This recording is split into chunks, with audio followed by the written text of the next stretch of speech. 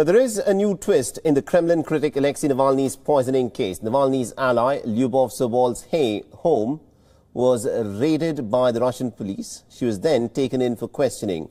Now, Lyubov Sobol has been accused of trespassing with the use of violence or a threat to use it at an FSB agent's home.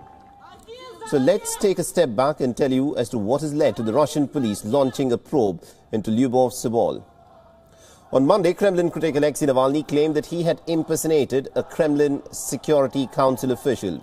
He posted a recording of the long conversation on his YouTube channel. He did this to unravel the truth behind his poisoning with a toxins expert with the FSB.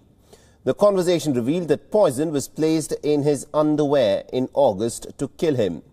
The Russian authorities allege that Lyubov Sobol threatened the person who Navalny claims took part in his alleged poisoning. The Sobol's apartment was then raided. Her phone remains switched off. She was questioned for several hours.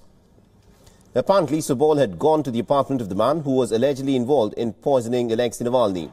As of now, details of Sobol's location remain unclear. Her husband and her daughter, however, were permitted to leave the apartment.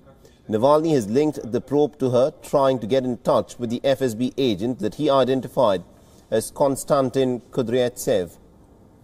Now, Mr. Kudryavtsev has said that he had been sent to Omsk later to seize Mr. Navalny's clothes and remove all traces of Novichok from them. Now, this, of course, has been a bit of a huge embarrassment for Kremlin. Kremlin has always maintained that it has had nothing to do in the poisoning of Alexei Navalny. You may recall that Navalny and many foreign governments have charged Kremlin of poisoning Alexei Navalny in August with the Soviet-era nerve agent called Novichok.